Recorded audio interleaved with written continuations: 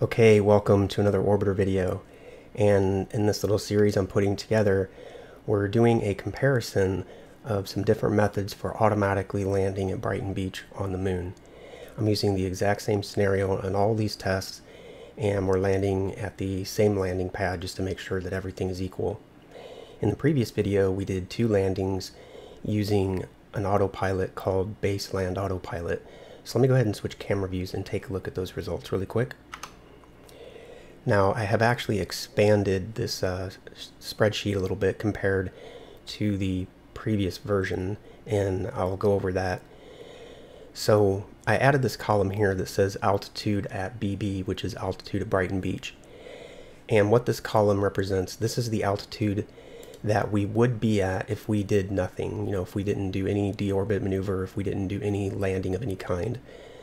This is how high we would be when we passed over Brighton Beach. And I think this is an important number to know, because from one flight to the next, if you're lower than this, then all of your numbers are going to be at least a little bit better. So I think it's important to know what our altitude is, what our altitude would have been above Brighton Beach if we didn't do anything.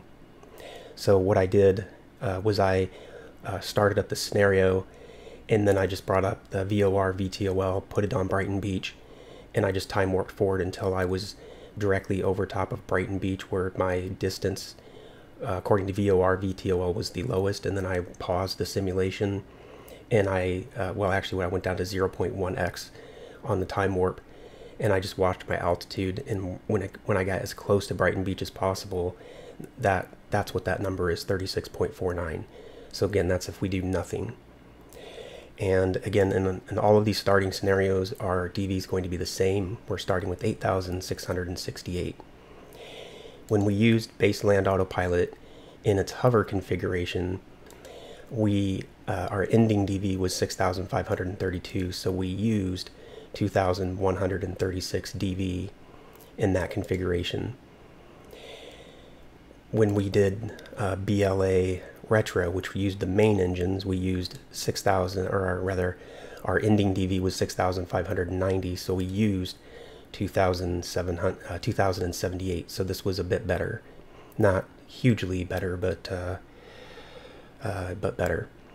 And then I added this column over here, which is like versus the best. So once we get all of our results, we will compare. This column will compare this result against whatever the very best was and see how much more fuel this used compared to the best. So currently this would be compared to this one, but we want to get all of our data in before we populate this column. Okay, so with all of that said, let me go ahead and switch camera views here and jump back into it. Okay, so let me go back to real time on the simulation. And the next test we're going to do is BLA Prograde, which will use the retro engines. So let me go ahead and bring stuff up here. So once again, let's take a look at burn time calculator, including our RCS. Again, we have 8,668 meters per second. It's the exact same for all of them.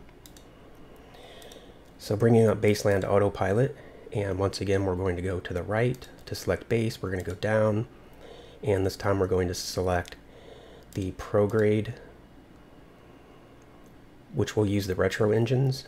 And then we're going to go down. Brighton Beach is already selected, so we're going to go down again, and we're going to go to the right to select landing pad 2 to keep that the same for every scenario. And again, we're going to give the autopilot control of yaw, pitch, roll, and engines, and then we're going to engage the autopilot. Now I'm just going to warp time forward until our engine percentage gets up to 50%, and that's not going to happen until we're under 1,000 kilometers. So first of all, I'm going to watch that. 4, 3, 2, 1, 8. I'm just coming down to 100 now. And once we're under that, in fact, we're at 45%, so I'm going to go back to real time because this ramps up quickly. And like I said in the other video, I want to make sure that when the autopilot starts doing its maneuvering, it's in real time so that it's not trying to fight against more difficult time steps.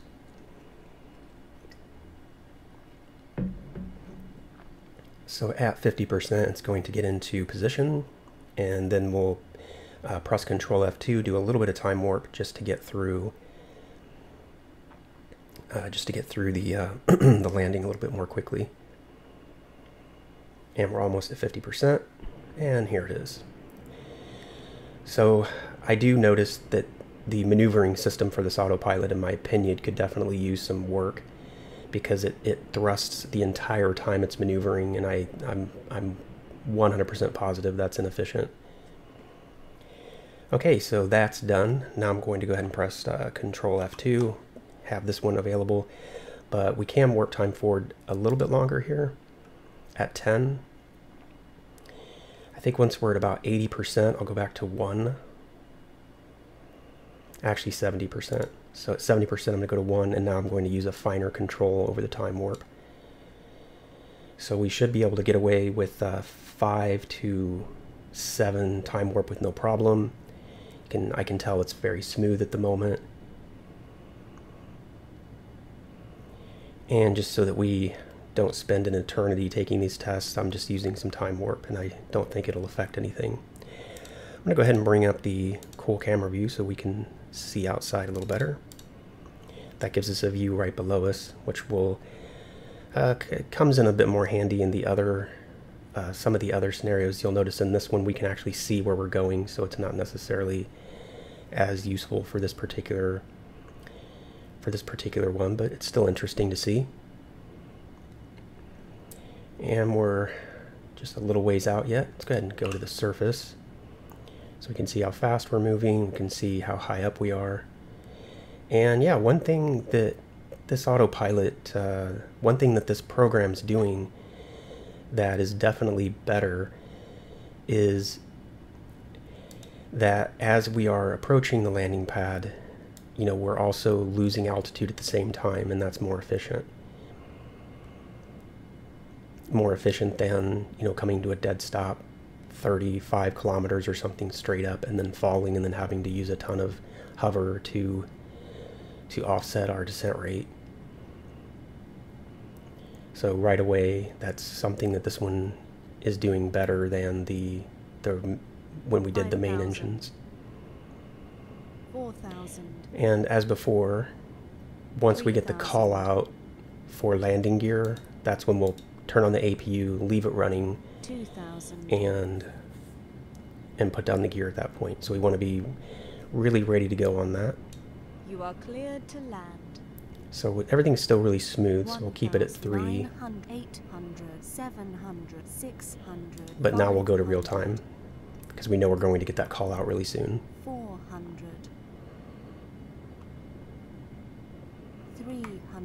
Warning, gear is There's the up. call out. Control A Gear and G to put down the gear, and we'll just leave the Warning, APU gear running. is up. So we're almost Gear down. is up. Gear down and locked. 100. See our target right there. You can see here in our little camera view that we're coming up to landing pad 2. 75. So we're almost straight up above now. So now it's going to start leveling out. 50, 40, 30, 20, 15,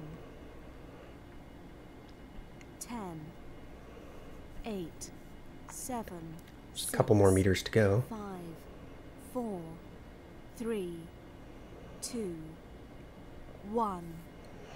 Wheels stop. Okay, that's wheel stop. Let's turn off the APU immediately, bring up burn time calculator, and see how we did.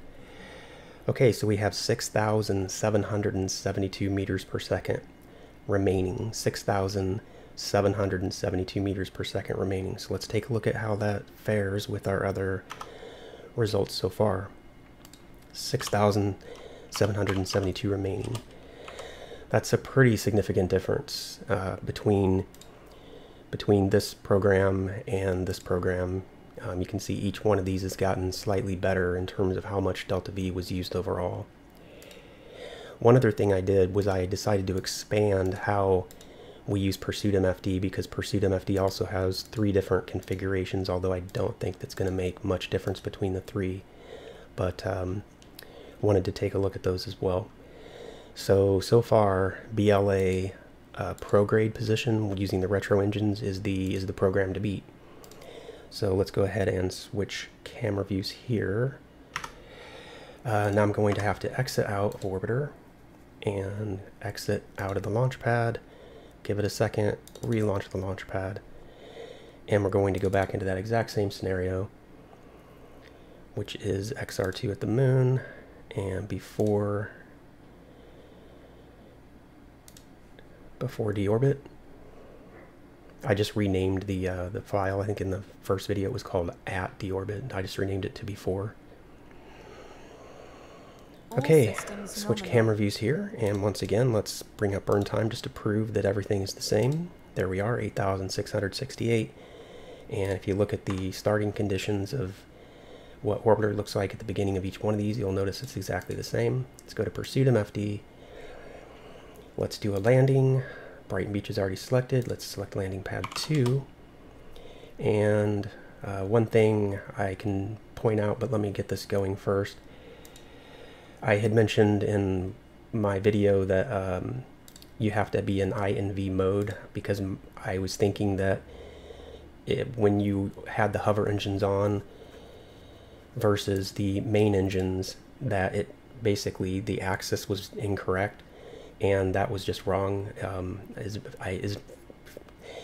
I tested it a whole bunch of times before I recorded that video, and the only time it ever worked was when I had INV mode enabled. However, I found out after I posted the video that it was just because my timings were a bit wrong. I was not giving the burn time start enough time, and essentially just as a result of my own impatience, it was only working when I had INV mode enabled. So the point is, that was wrong. That was an incorrect statement.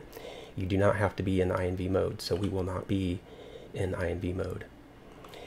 We know that the burn time is not going to do anything until, or we know the autopilot's not going to do anything until 180 seconds. So we're going to go to about 300 seconds, and then we'll turn on the autopilot. So we're about 1,500, 1,300 and coming down. And here in just a few more seconds, we're going to turn on the hold. Come about right here. So when we press hold, it's going to orient the vessel.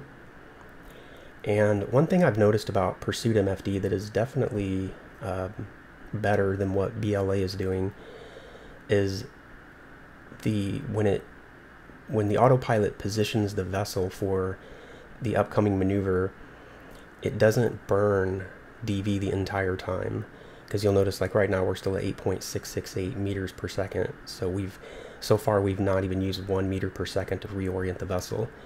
Whereas I was noticing with BLA, it would use between like 8 and 10 meters per second just to orient the vessel. So this program's orientation method is much more efficient. But ultimately, what we're looking for here is what is the lowest overall DV. So while this is better, is it necessarily better overall? That remains to be seen. So you can see it does take some time to orient into this position. So that's why I like to start that, closer to like 300 seconds, because, it took, 80 seconds just to get to this position, and then it's going to go from this position to its final. So that took about somewhere between, 2 and, around 2 meters a second to orient. So not bad compared to what BLA was doing. A little bit of time warp to get over to 180 a little faster. And then at 180, it's going to do its final orientation.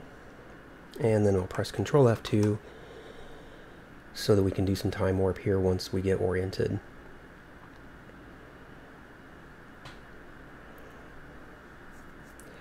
But the method that this MFD is using to orient the vessel is definitely better.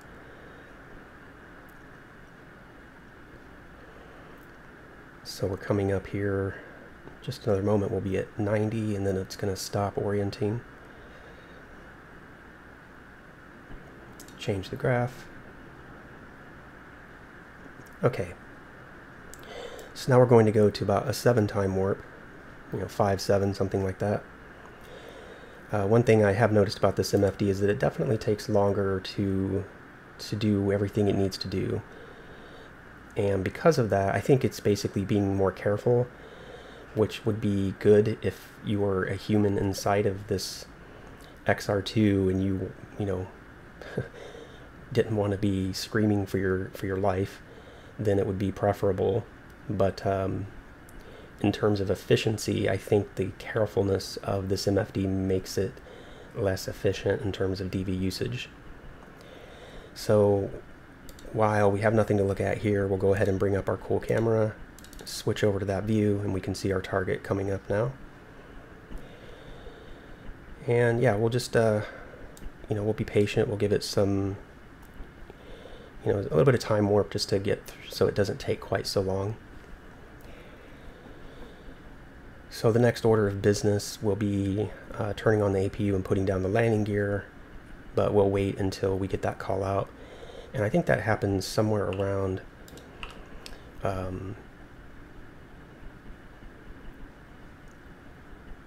I think when it's just under 300. Let me come out of time warp just a little bit, just as we get in a bit closer and I'm hearing more frequent ticks. We'll go down to 5 at this point. 5,000. 4,000. I guess another test we could possibly do would be to see how well 3,000. each test performs under like 10 time warp. No more than 10, but just like 2,000. That's starting to get a bit slippy. Let me go down to 3. You are cleared to land. Cleared to land. Yeah, once the MFD starts sounding like extra busy, that's when I feel like I need to dial down the time warp a little bit, just to give it the best shot. 700. 600. I'm gonna go down to 2 on the time warp. 500. Okay, and 400.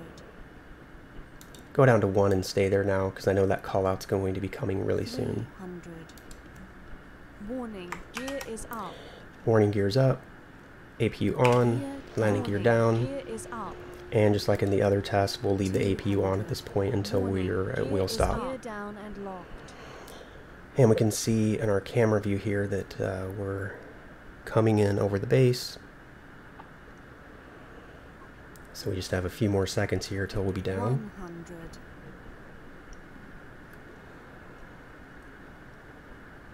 75.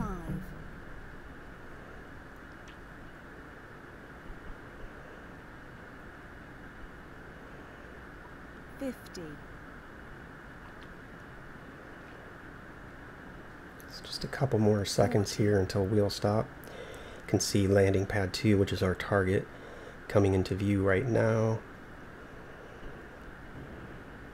So now the autopilot's starting to completely level out, and now we're just moving forward very, very slowly.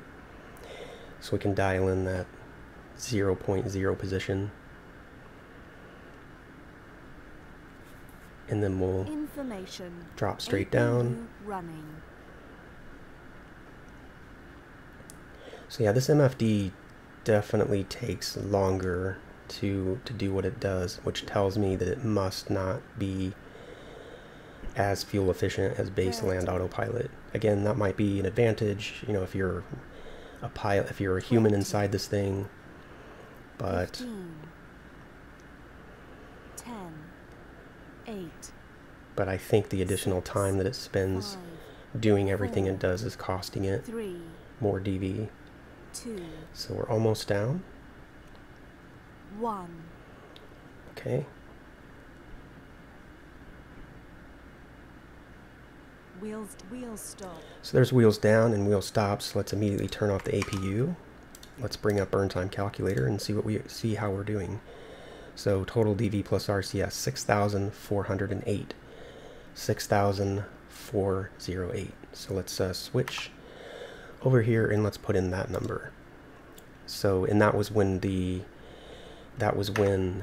this configuration was in close. So 6,408. And yeah, right away we can see that it's using it used the most DV so far. So we will compare that to the best. But now it would be interesting to see, well, what about these other two approaches that Pursuit MFD has? Are they going to be any better? Let's go ahead and switch camera views here. And when we come back in the next part, we will run through Pursuit MFD in the next two modes and see if they do better. And if they do, will it be significantly better or just a little bit better? We'll find out when we come back. I will see you in the next video.